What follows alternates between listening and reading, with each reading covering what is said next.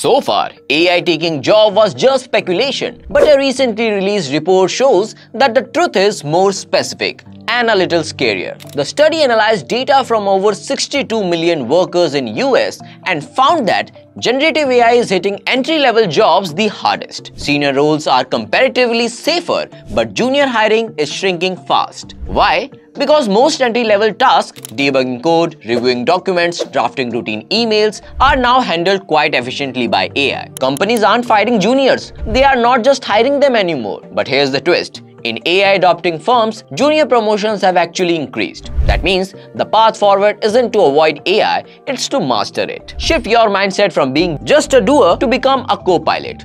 Learn how to direct and manage AI while focusing on skills like critical thinking, leadership, and storytelling. AI isn't killing all the jobs, it's transforming them. The question is, will you keep up? Share your thoughts on this in the comments.